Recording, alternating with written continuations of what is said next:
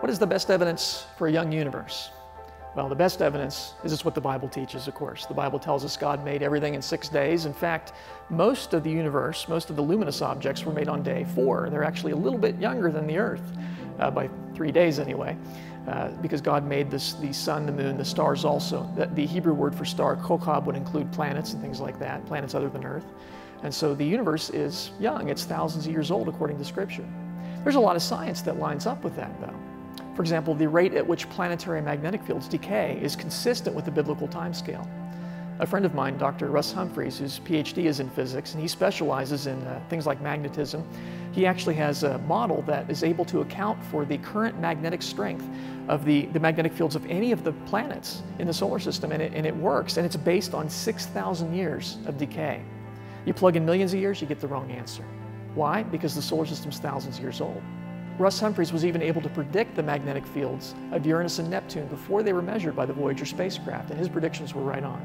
The secularists were way off because they were assuming those planets are 4.5 billion years old. They're not, they're much younger.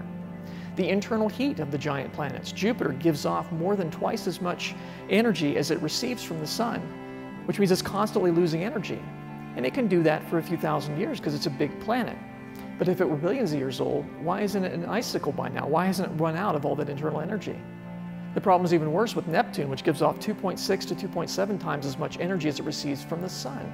Now, how could that be if it's really billions of years old? And I want to suggest it's not billions of years old.